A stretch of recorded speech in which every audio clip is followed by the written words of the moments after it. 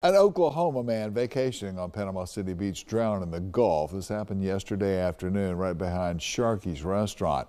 As News 13's Heather Basley tells us, beach safety officials say that there's only so much they can do to educate visitors about the dangers. Panama City Beach rescue lifeguards pulled a 19-year-old tourist from Oklahoma out of the surf Thursday afternoon. Fire Chief Ray Morgan says he was swimming under single red flags conditions. Two individuals entered the water and went a little farther out than they should have. They got separated and couldn't find each other. One person came into shore, notified, and called 911. And when our lifeguards arrived on scene, they found the individual in the surf line.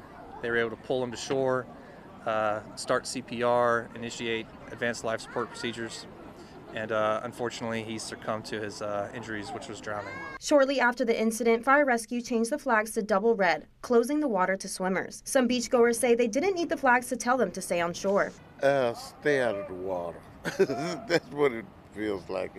What I've seen the past few days, the water gets a little rough, and yeah, I wouldn't want to get caught up in it. While many still want to enjoy the water, the flag warnings are having an impact. It kind of puts you on guard, that safety, of course, that's an accident that happened. It alerts you to be more, careful of your surroundings and, the people in the water and stuff like that. In Panama City, Heather Basley, News 13, Panhandle Strong. You can receive Panama City Beach Fire and Rescue updates on beach conditions just by texting this number, 888-777.